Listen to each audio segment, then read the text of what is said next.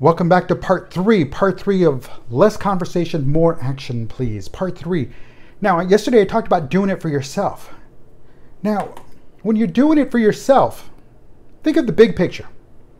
Think of your big picture, not your parents' big picture, not your siblings' big picture, not your boss's big picture, your own big picture. Where do you fit in to your own big picture? And then where does everybody else fit in? Your big picture.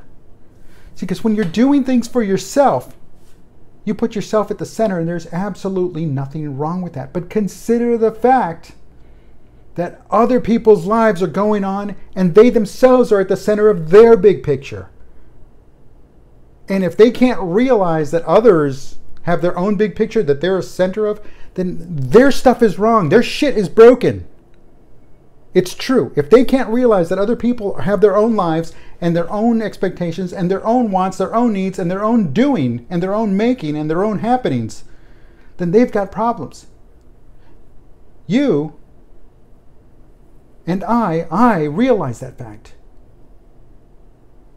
I have my wife. She has her own world that she has to deal with. I'm part of that world, just like she's part of my world. We have kids. They're part of our world, just like we are part of their world. But my daughter now is getting ready to go on her own, to face the world on her own, and I hope I've contributed as much as I can to that life of hers.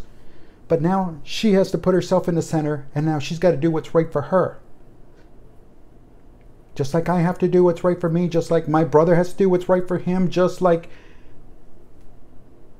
my old army buddy has to do what's right for him. We all have to do what's right for ourselves. And that is the big picture we need to look at. That's the big picture we need to believe in. That's the big picture we need to focus on and not worry about somebody else's crap, somebody else's nonsense, somebody else's inabilities to maintain relationships, somebody else's inabilities to build relationships, somebody's inability to actually sit down and quit talking and start doing. I got to worry about myself. I have a legacy to look forward to. I've got a legacy to build, just like all of us have a legacy to build, whether we want to believe it or not. But the thing is that we need to focus on the big picture, and that big picture is our own self big picture. Nobody else's. I can't worry about somebody else's big picture. You can't worry about somebody else's big picture. You worry about your own. If their stuff is broken, let them be broken. They don't want to fix themselves. You can't fix them. It's just that simple. Somebody stays in a relationship because, oh, I'm only thinking about the children. You can't fix that. They're broken. Somebody stays in a relationship because they don't want to be alone.